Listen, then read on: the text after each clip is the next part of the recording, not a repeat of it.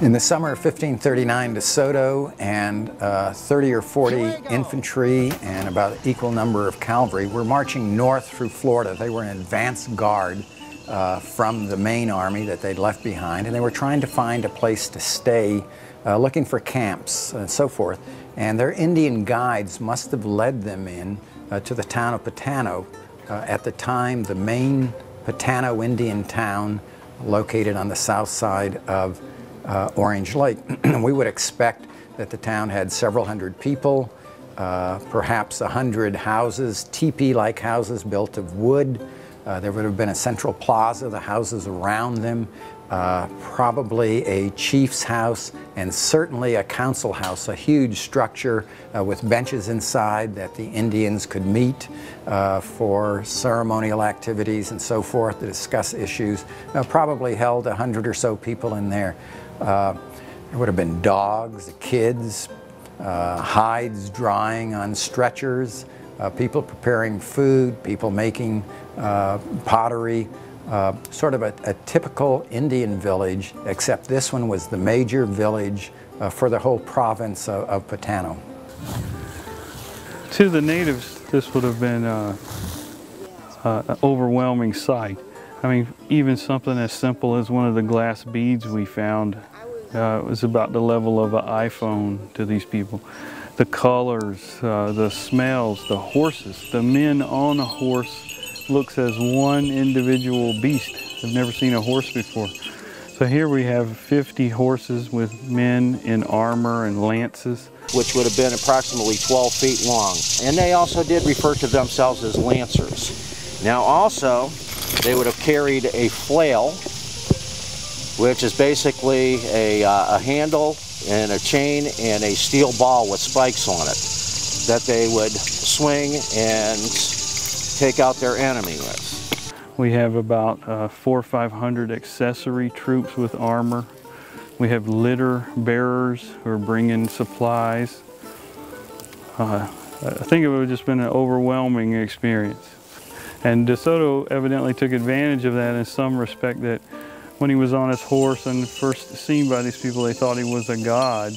And he was asked even by the priests and stuff not to correct this, to go with that.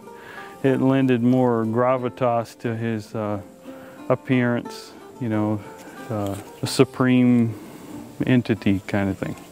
There's a giant sinkhole right here. Behind the sinkhole is fed by a creek. The creek also runs right behind you right here. And this area, the creek overflows and it'll be a border of white sand. So that's why artifacts are easy to find in this white sand. We're at a grid area where we discovered an assemblage of artifacts from 1539, which correlate with the Hernando de Soto entrada through Central Florida. The coin was identified as a Ferdinand and Isabella coin, unknown mint, but was made from 1479 to 1504. That was significant as it predated the ranching period of our initial hypothesis. And then it was only later to find 2 more coins in the same period, as well as the glasswares from Italy and the iron from Spain, that assemblage we could confirm as Hernando de Soto contact. The camp size could have been 400 soldiers because there were 50 lead men. There were probably other groups of scouts and follow-up people and supply people still in the Ocala area collecting corn. But all in all, this could have, with the native population, it could have been over 1,000 individuals here. They would have carried a sword. This is prior to the rapier. It's basically about 32 to 34 inches in length. They would also have carried a dagger, which was in a longer form would have been called a gouge. In this pouch here is their mess kit, which is basically a wooden bowl and a wooden spoon. On the other side, they would have had a knapsack where they would have carried the food for the horse, which would have been the maize. Also spare horseshoe and nails and a hammer.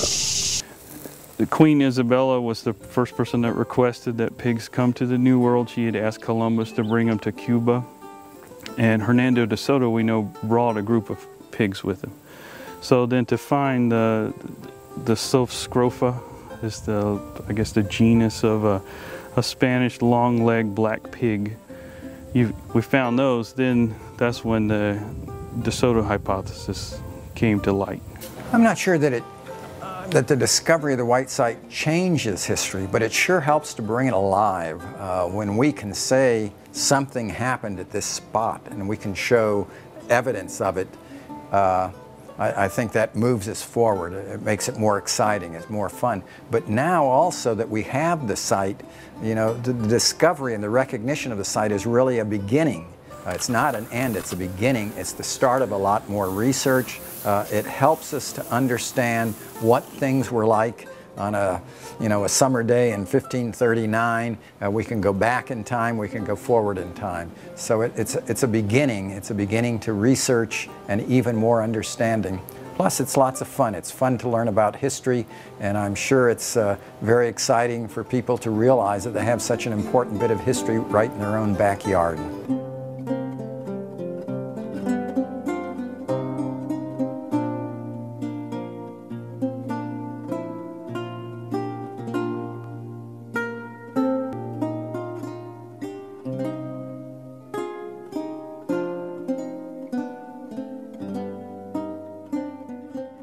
The decision to excavate here was serendipitous. In 2005, we had, I believe, 3 named hurricanes and several tropical storms that came through Central Florida. And here on this ranch in particular, there's a lot of drainage. This is a higher area, about 70 feet, drops down to 50 feet, and all of this sand broke loose. And we had artifacts just laying, scattered artifacts on the top of the ground. And that was the decision, you know, to look here. When we found enough beads that it would complete a rosary and several sets of those, then we switched to a religious use, so a mission. And then we found the soil staining, and the soil staining was definite enough that you could measure between the soil stains, and we knew those were Spanish measurements, that it was the Vara. So then this became a Spanish mission hypothesis. The size of this mission structure, we believe, was an aisled church. And it would be 35 by about 64 to 65 feet. It's actually in Spanish measurement. It's in varas, and a vara is 29.32 inches. And that's how the post holes are measured. It looks to be, like I said, an aisled church because we have a row of center posts, but they're off-centered. There's 2 rows of them, and they would be about 12 feet in or 4 vara all the way up. And the building orientation is east and west. And to the east would have been like the altar area or mantle. Could have been even, that's where they sometimes also built the big fire pit, fireplace kind of thing. When the creek overflowed and we originally found the singular Spanish coin, then we knew this had something to do with the Spanish mission chain. And we knew directly south of here, I believe it's 2 leagues away, was Silver Springs. So this would have been the next stop. So somewhere in this vicinity was a Spanish outpost. The very original thought was it was a Spanish ranch or ranchero. And that was our hypothesis for probably 2 years of the work here, that it was just a Spanish ranching outpost. And a few years ago, we were excavating this site here, and we discovered a cache of Spanish coins. We picked this particular site because we figured on an embankment, the erosion and soil differences, the coins would have come to the surface, or any artifacts we might find. Initially we found, what was it, like a